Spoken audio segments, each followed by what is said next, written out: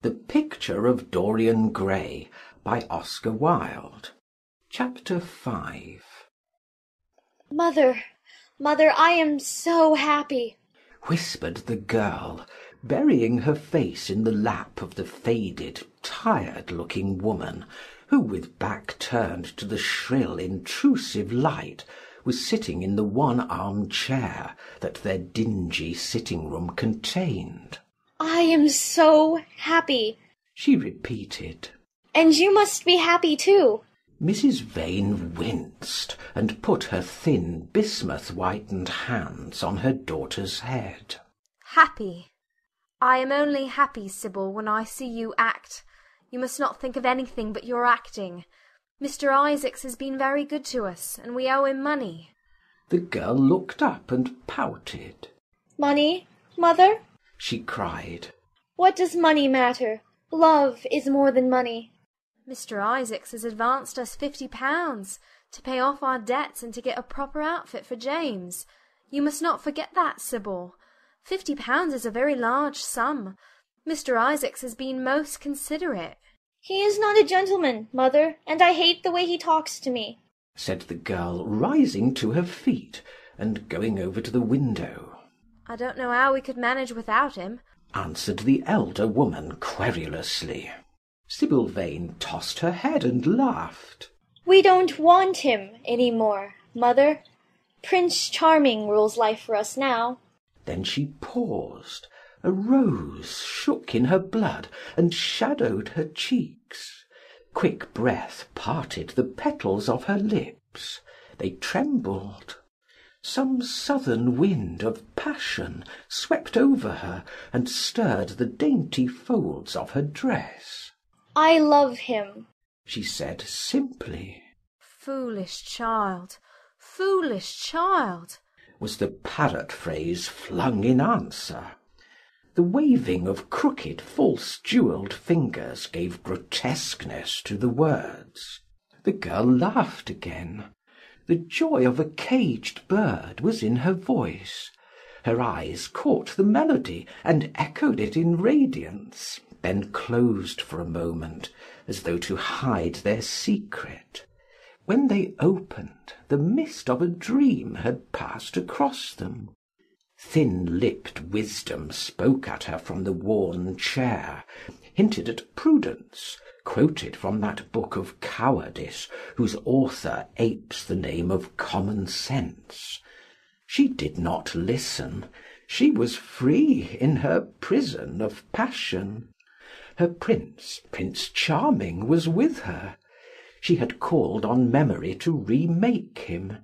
She had sent her soul to search for him, and it had brought him back. His kiss burned again upon her mouth. Her eyelids were warm with his breath. Then wisdom altered its method, and spoke of espial and discovery. This young man might be rich. If so, marriage should be thought of. Against the shell of her ear broke the waves of worldly cunning. The arrows of craft shot by her. She saw the thin lips moving, and smiled. Suddenly she felt the need to speak. The wordy silence troubled her. Mother, mother, she cried. Why does he love me so much? I know why I love him. I love him because he is like what love himself should be. But what does he see in me? I am not worthy of him. And yet, why, I cannot tell. Though I feel so much beneath him, I don't feel humble. I feel proud, terribly proud. Mother, did you love my father as I love Prince Charming? The elder woman grew pale beneath the coarse powder that daubed her cheeks, and her dry lips twitched with a spasm of pain. Sibyl rushed to her, flung her arms round her neck, and kissed her. Forgive me, mother. I know it pains you to talk about our father, but it only pains you because you loved him so much. Don't look sad. I am as happy today as you were 20 years ago. Ah, let me be happy forever. My child, you are far too young to think of falling in love. Besides, what do you know of this young man? You don't even know his name. The whole thing is most inconvenient, and really, when James is going away to Australia and I have so much to think of, I must say that you should have shown more consideration. However, as I said before, if he is rich— Ah, mother, let me be happy. Mrs. Vane glanced at her, and with one of those false theatrical gestures that so often become a mode of second nature to a stage player, clasped her in her arms. At this moment the door opened, and a young lad with rough brown hair came into the room.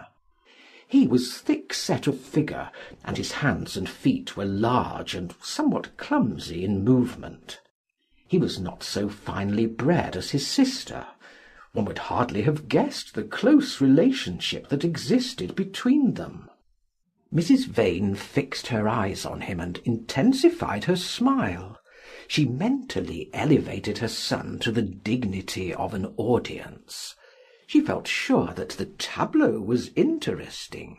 "You might keep some of your kisses for me, Sibyl, I think," said the lad with a good-natured grumble. Ah, but you don't like being kissed, Jim, she cried. You are a dreadful old bear. And she ran across the room and hugged him. James Vane looked into his sister's face with tenderness. "I want you to come out with me for a walk, Sibyl. I don't suppose I shall ever see this horrid London again. I am sure I don't want to."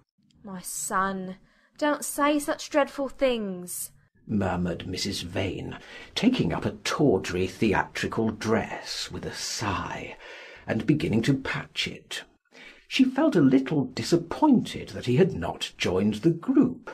It would have increased the theatrical picturesqueness of the situation. "Why not, mother? I mean it." You pain me, my son. I trust you will return from Australia in a position of affluence. I believe there is no society of any kind in the colonies, nothing that I would call society. So when you have made your fortune, you must come back and assert yourself in London. "Society," muttered the lad. "I don't want to know anything about that. I should like to make some money to take you and Sibyl off the stage. I hate it." Oh, Jim, said Sibyl, laughing. How unkind of you. But are you really going for a walk with me? That will be nice. I was afraid you were going to say good-bye to some of your friends. To Tom Hardy, who gave you that hideous pipe, or Ned Langton, who makes fun of you for smoking it. It is very sweet of you to let me have your last afternoon. Where shall we go? Let us go to the park. "I am too shabby. Only swell people go to the park." Nonsense, Jim, she whispered, stroking the sleeve of his coat. He hesitated for a moment. "Very well," he said at last. "But don't be too long dressing." She danced out of the door.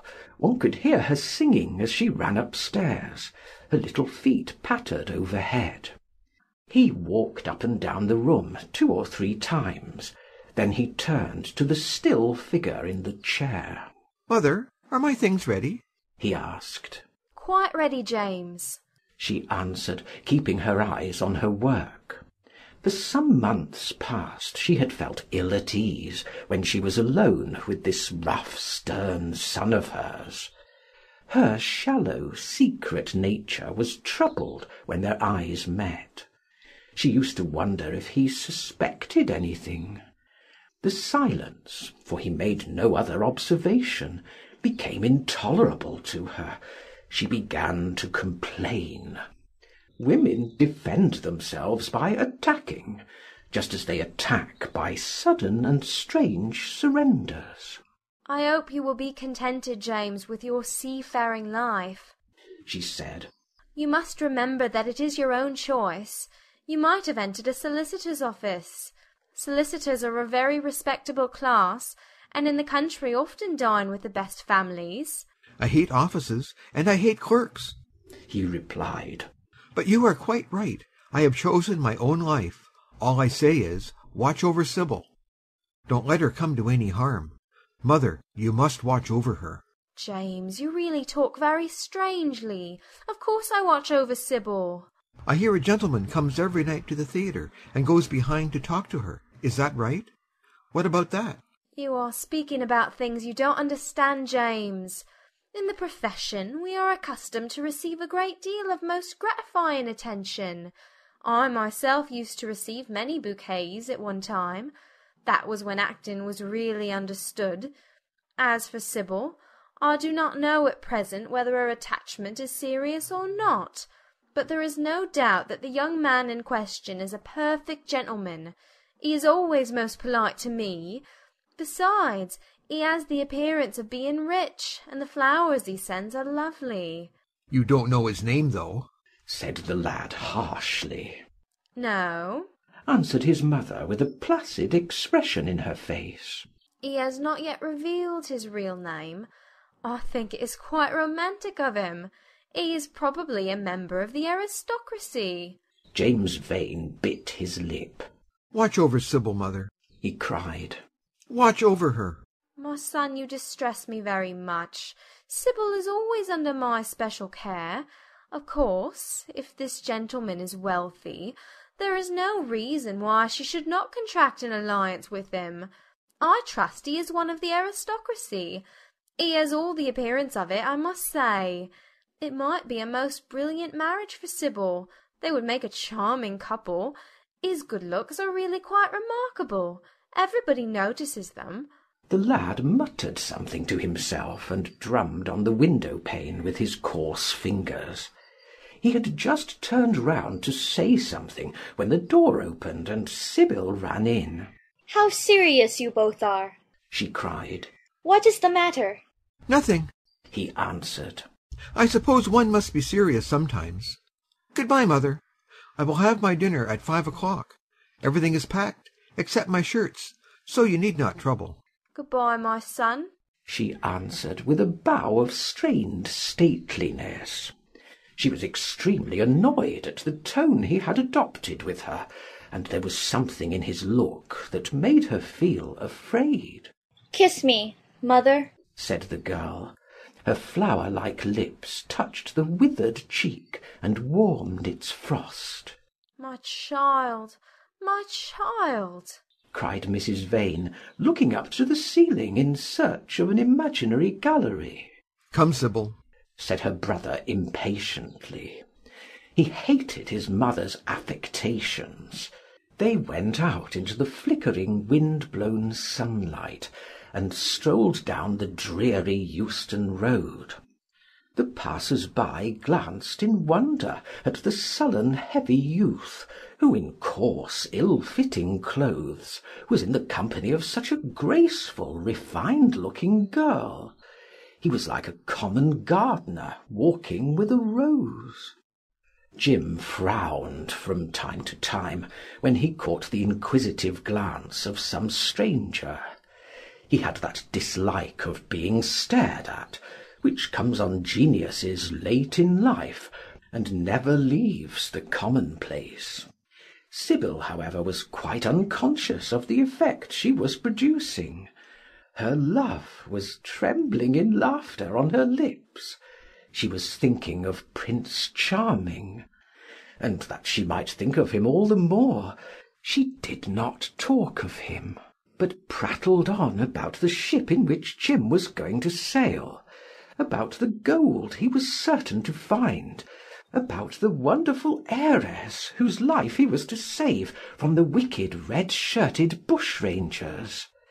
For he was not going to remain a sailor, or a supercargo, or whatever he was going to be. Oh, no! A sailor's existence was dreadful. Fancy being cooped up in a horrid ship, with the hoarse, hump-backed waves trying to get in, and a black wind blowing the masts down and tearing the sails into long, screaming ribbons. He was to leave the vessel at Melbourne, bid a polite good-bye to the captain, and go off at once to the gold fields. Before a week was over, he was to come across a large nugget of pure gold, the largest nugget that had ever been discovered, and bring it down to the coast in a wagon guarded by 6 mounted policemen. The bushrangers were to attack them 3 times, and be defeated with immense slaughter. Or no, he was not to go to the goldfields at all. They were horrid places, where men got intoxicated, and shot each other in bar-rooms, and used bad language. He was to be a nice sheep-farmer, and one evening, as he was riding home, he was to see the beautiful heiress being carried off by a robber on a black horse, and give chase and rescue her. Of course she would fall in love with him, and he with her, and they would get married, and come home, and live in an immense house in London. Yes, there were delightful things in store for him, but he must be very good and not lose his temper, or spend his money foolishly. She was only a year older than he was, but she knew so much more of life. He must be sure also to write to her by every mail, and to say his prayers each night before he went to sleep. God was very good, and would watch over him. She would pray for him too, and in a few years he would come back quite rich and happy. The lad listened sulkily to her and made no answer. He was heart-sick at leaving home. Yet it was not this alone that made him gloomy and morose. Inexperienced though he was, he had still a strong sense of the danger of Sibyl's position. This young dandy who was making love to her could mean her no good. He was a gentleman, and he hated him for that, hated him through some curious race instinct for which he could not account, and which for that reason was all the more dominant within him. He was conscious also of the shallowness and vanity of his mother's nature, and in that saw infinite peril for Sibyl and Sibyl's happiness. Children begin by loving their parents. As they grow older, they judge them. Sometimes they forgive them. His mother... He had something on his mind to ask of her, something that he had brooded on for many months of silence. A chance phrase that he had heard at the theatre, a whispered sneer that had reached his ears, one night as he waited at the stage door, had set loose a train of horrible thoughts. He remembered it as if it had been the lash of a hunting crop across his face. His brows knit together into a wedge-like furrow, and with a twitch of pain he bit his underlip. "You are not listening to a word I am saying, Jim," cried Sibyl. "and I am making the most delightful plans for your future. Do say something." What do you want me to say? "Oh, that you will be a good boy and not forget us," she answered, smiling at him. He shrugged his shoulders. You are more likely to forget me than I am to forget you, Sibyl. She flushed. "What do you mean, Jim?" she asked. You have a new friend, I hear. Who is he? Why have you not told me about him? He means you no good." "Stop, Jim!" she exclaimed. "You must not say anything against him. I love him." Why, you don't even know his name," answered the lad. "Who is he? I have a right to know." "He is called Prince Charming. Don't you like the name? Oh, you silly boy, you should never forget it. If you only saw him, you would think him the most wonderful person in the world. Some day you will meet him. When you come back from Australia, you will like him so much. Everybody likes him, and I love him. I wish you could come to the theatre tonight. He is going to be there, and I am to play Juliet. Oh, how I shall play it! Fancy, Jim, to be in love and play Juliet, to have him sitting there, to play for his delight. I am afraid I may frighten the company, frighten or enthrall them. To be in love is to surpass oneself. Poor dreadful Mr. Isaacs will be shouting 'Genius' to his loafers at the bar. He has preached me as a dogma. Tonight he will announce me as a revelation. I feel it. And it is all his only. Prince Charming, my wonderful lover, my god of graces. But I am poor beside him. Poor? What does that matter? When poverty creeps in at the door, love flies in through the window. Our proverbs want rewriting. They were made in winter, and it is summer now. Springtime for me, I think, a very dance of blossoms and blue skies. He is a gentleman? Said the lad sullenly. A prince! She cried musically. What more do you want? He wants to enslave you. I shudder at the thought of being free. I want you to be aware of him. To see him is to worship him. To know him is to trust him. Sibyl, you are mad about him. She laughed and took his arm. You dear old Jim, you talk as if you were 100. Some day you will be in love yourself. Then you will know what it is. Don't look so sulky. Surely you should be glad to think that, though you are going away, you leave me happier than I have ever been before. Life has been hard for us both, terribly hard and difficult. But it will be different now. You are going to a new world, and I have found one. Here are 2 chairs. Let us sit down and see the smart people go by. They took their seats amidst a crowd of watchers. The tulip beds across the road flamed like throbbing rings of fire. A white dust, tremulous cloud of orris root, it seemed, hung in the panting air. The brightly coloured parasols danced and dipped like monstrous butterflies. She made her brother talk of himself, his hopes, his prospects. He spoke slowly and with effort. They passed words to each other as players at a game pass counters. Sibyl felt oppressed. She could not communicate her joy. A faint smile curving that sullen mouth was all the echo she could win. After some time she became silent. Suddenly she caught a glimpse of golden hair and laughing lips, and in an open carriage with 2 ladies, Dorian Gray drove past. She started to her feet. There he is! She cried. Who? Said Jim Vane. Prince Charming! She answered, looking after the Victoria. He jumped up and seized her roughly by the arm. Show him to me. Which is he? Point him out. I must see him, he exclaimed. But at that moment the Duke of Berwick's 4-in-hand came between, and when it had left the space clear, the carriage had swept out of the park. He is gone, murmured Sibyl sadly. I wish you had seen him. I wish I had, for as sure as there is a God in heaven, if he ever does you anything wrong, I shall kill him. She looked at him in horror. He repeated his words. They cut the air like a dagger. The people round began to gape. A lady standing close to her tittered.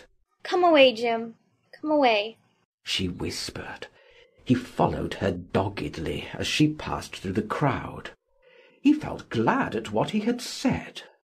When they reached the Achilles statue, she turned round.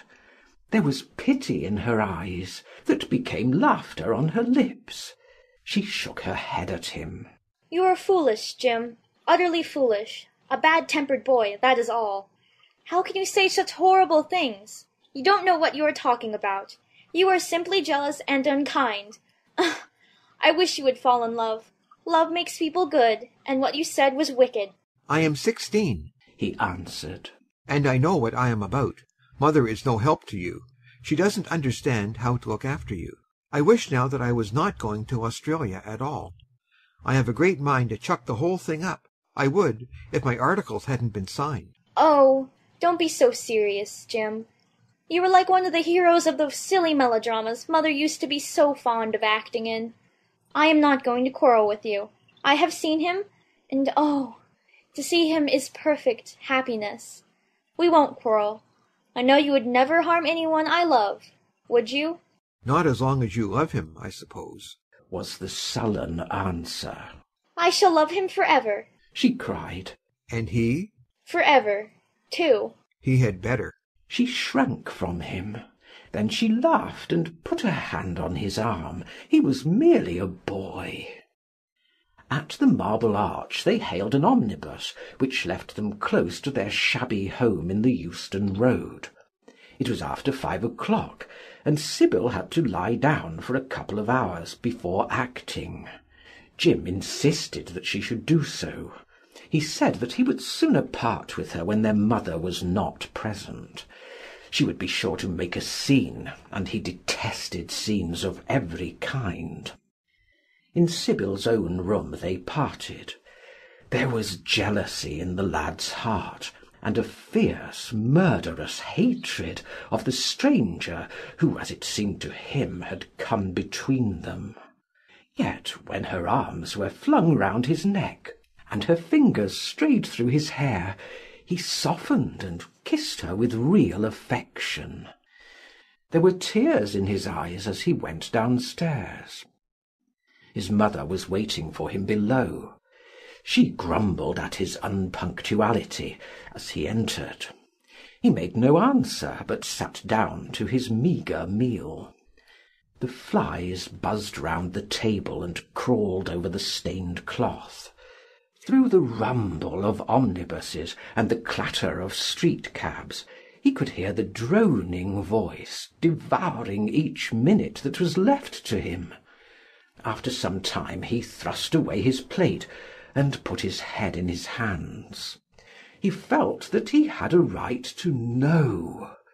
It should have been told to him before, if it was as he suspected. Leaden with fear, his mother watched him. Words dropped mechanically from her lips. A tattered lace handkerchief twitched in her fingers. When the clock struck 6, he got up and went to the door. Then he turned back and looked at her. Their eyes met.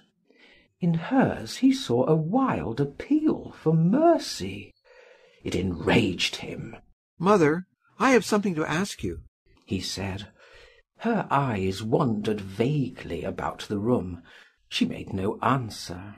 "Tell me the truth. I have a right to know. Were you married to my father?" She heaved a deep sigh. It was a sigh of relief.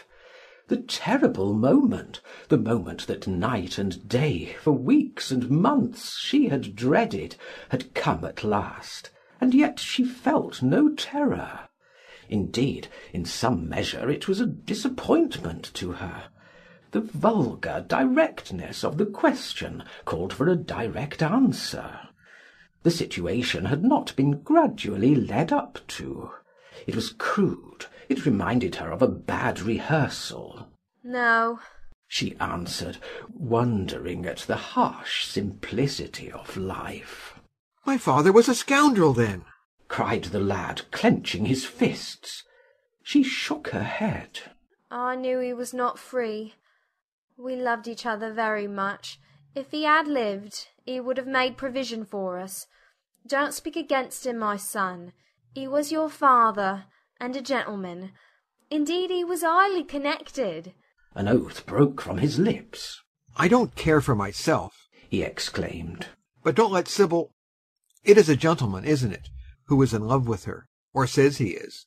Highly connected, too, I suppose." For a moment a hideous sense of humiliation came over the woman. Her head drooped. She wiped her eyes with shaking hands. "Sibyl has a mother," she murmured. "I had none." The lad was touched. He went towards her, and stooping down, he kissed her. "I am sorry if I have pained you to ask you about my father," he said, "but I could not help it. I must go now. Good-bye. Don't forget that you will have only one child now to look after, and believe me that if this man wrongs my sister, I will find out who he is, track him down, and kill him like a dog. I swear it." The exaggerated folly of the threat, the passionate gesture that accompanied it, the mad melodramatic words, made life seem more vivid to her. She was familiar with the atmosphere. She breathed more freely, and for the first time for many months she really admired her son. She would have liked to have continued the scene on the same emotional scale, but he cut her short. Trunks had to be carried down, and mufflers looked for. The lodging-house drudge bustled in and out. There was the bargaining with the cabman. The moment was lost in vulgar details. It was with a renewed feeling of disappointment that she waved the tattered lace handkerchief from the window as her son drove away. She was conscious that a great opportunity had been wasted. She consoled herself by telling Sibyl how desolate she felt her life would be, now that she had only one child to look after. She remembered the phrase. It had pleased her. Of the threat she said nothing. It was vividly and dramatically expressed. She felt that they would all laugh at it some day. End of chapter 5.